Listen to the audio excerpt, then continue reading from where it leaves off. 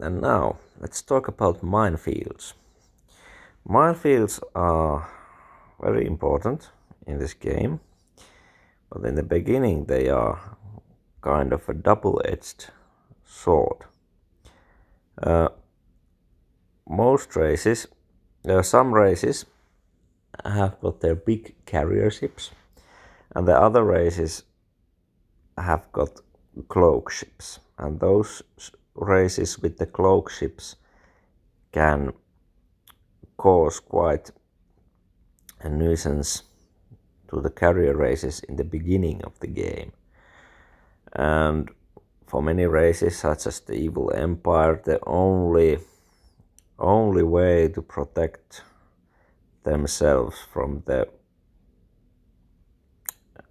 cloakers is the minefields. Of course, there are some tactics, yes, and you can trade for some anti-cloak technology, but mostly it's minefields. And the minefields are double-edged sword because if you use a lot of money and my resources to the minefields, you're going to lose, because as I've mentioned, the first 30 turns is the race to the ship limit, and you should be building as good fleet as possible. So all the money and minerals are away from the building ships. So before ship limit hits, you should not invest heavily into minefields. Instead, what I do is that I make cost-efficient torpedoes. I often make Mark IV photon torpedoes at first. I use the kind of ships that will have other uses as well, and I will use the friendly code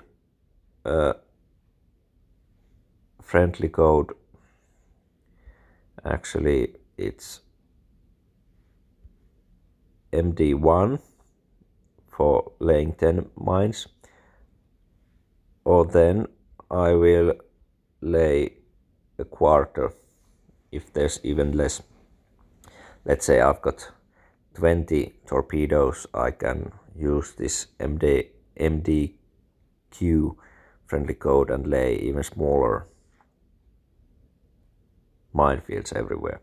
And the idea in the small minefields is that if there are enemy cloakers moving along your planets, they do have quite a good possibility to hit the minefields. And in the very early in the game, if the enemy wants to build a cloaker that has got good engines and attacks you with it, it most likely doesn't have good beams, and it can't sweep those minefields. Also, the minesweep range for the minefields is 200 light years, so why it's good idea to make small minefields is that the enemy needs to come pretty close in order to see those minefields. And minefields are a very important psychological factor, because there's always the 1% chance of hitting a mine.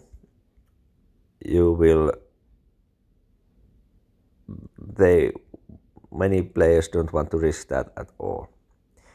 So small minefields are good in the very early of the game, and also later of the game it's a good idea to lay very small minefields every now and then.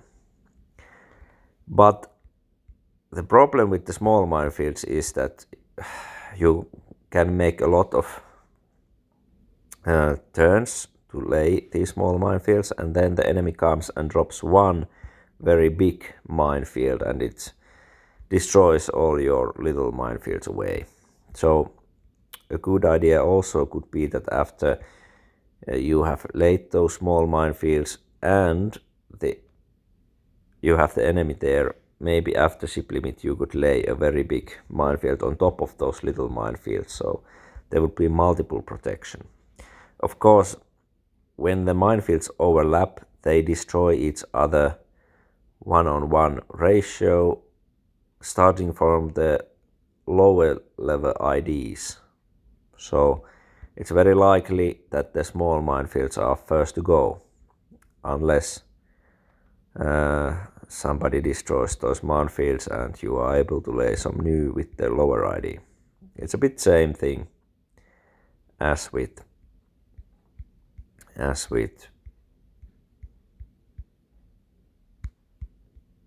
other things in the planets. Then you can lay, for example, here there are privateer and lizard minefields. You can lay minefields on top of each other if you lay them in the name of your ally using the friendly code MI and the race number of the race you are going to use. And then you can lay minefields inside another minefield, like here a web minefield has been laid there. If the center of the minefield is closer to another center of a minefield than that one inside of which it is. So that's how I've been able to make this small minefield over here, a web field over here next to this one. So with small minefields you are able to cover quite large area with a lot fewer resources, because if you use low tech level torpedoes to lay mines, then as you can see here, the better tech you have for the torpedo, the more mines it makes. The Mark 8 photon torpedo is the best bang for the buck in mines, so you should aim for Mark 8 when laying mines. But of course in the very early of the game it's often impossible. It's a good thing to find a siliconoid planet and, for example, make a mine layer with pad engines that you tow around with your large deep space freighters while colonizing. So you get the biggest minefields for the least amount of minerals. As I mentioned, the minerals are very important for shipbuilding. So in the long run it's very important to be able to lay mines with Mark 8 photons. But of course it requires a lot of money. And for that reason, usually you start to heavily lay mines in the end of the game, when nobody is able to build more ships because of the ship limit and there's lack of combat, so you try to get edge over your opponent by laying large minefields. And that's one of a bunker buster tactic that I use often, is that I load a torpedo ship or torpedo ships with a lot of torpedoes, and I attack the enemy quickly and lay a huge minefield or multiple huge minefields that will destroy all the enemy minefields at once, and then I'm able to attack, protecting myself. Of course,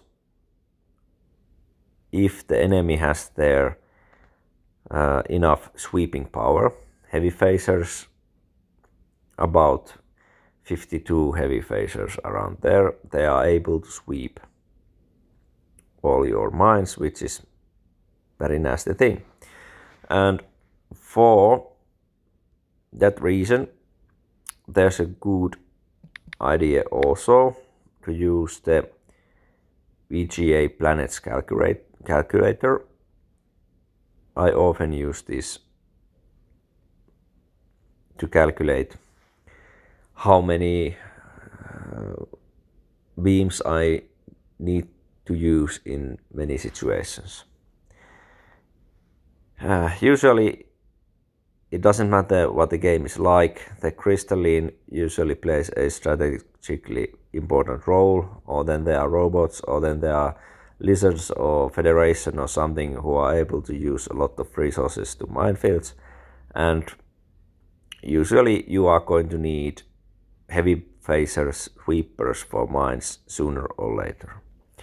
So it's a good idea to plan from the beginning where and how you are going to build about 60 heavy phaser beams that are able to be at one point of space,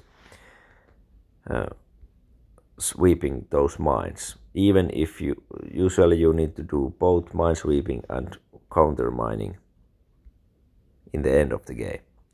And when you sweep, you need to be close enough to sweep, and when you sweep webs, you don't need to go into the web. You can go just, for example, this is a good hex. If you move into this square where this border is slightly below the center, you can sweep this web, but you won't risk hitting it. When you don't need to be so close to regular minefields to sweep them. And sweeping happens in ID order, so it's often, if there's a huge minefield, you often need to have the highest ID ship in front and the lowest ID ship sweeping in the back. So you have the kind of a line that's able to sweep a whole new big minefield every turn.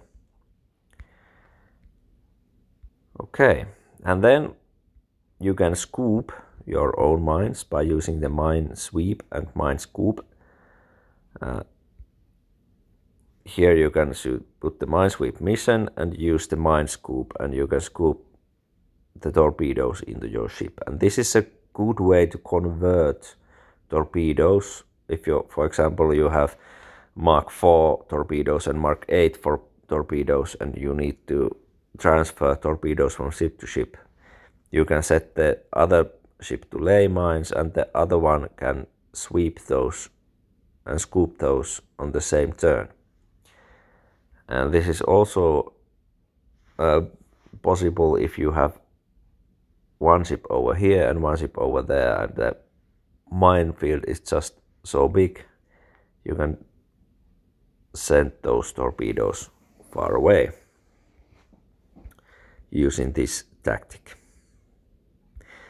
But again, in the end, I will repeat myself. If you invest heavily to torpedoes and defenses in the beginning of the game, you cripple your own economics and shipbuilding, and you are most likely to lose. And this is one of the reasons why it's often very smart for the cloaking races to send a cloaker, even one ship, to harass a neighboring carrier race, because it forces them to spend resources to minefields. So they are, in that way, you are destroying their ships, because they will never be built before the ship limit. Okay, so that was the minefield lecture. See you next